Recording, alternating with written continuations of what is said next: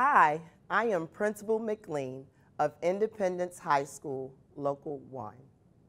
We are committed to cultivating a nurturing but challenging learning environment, encouraging our learners to persevere through life's challenges, cooperatively working with staff and peers as they increase their academic competencies and master skills needed to pursue higher learning and career opportunities.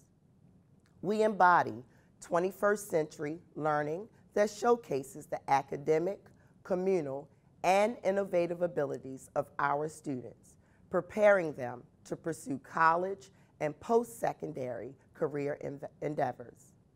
Independence is a small school community with 150 students. We have a caring and empathetic school culture with supportive and committed staff. Our staff have been trained in grief counseling, trauma-informed care, and restorative practices. We support our students weekly with social emotional activities that offer them conflict resolution and coping skills that build competency as well as their confidence to tackle challenges that present them in their daily lives. At Independence, we offer traditional high school courses using project-based learning. Students show their understanding by completing projects and presenting them to the community, family, and staff. However, students are still required to take standardized assessments.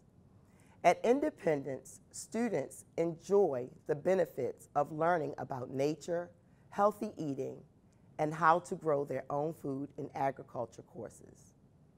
Partnerships with Outward Bound, the Movement Team, and Aziz Peace support student learning experiences that extend beyond the classroom, allowing students to safely explore the city and further anchor their learning. In the past 2 years, students at Independence have increased test scores in English and history. The graduation and attendance rates have also shown great improvement. We currently have an attendance rate of 85%. Our students are connected and invested in being their best. At Independence, we have a mantra: every student matters and every student counts. We care about our students and their well-being. We don't just say it, we wholeheartedly mean it.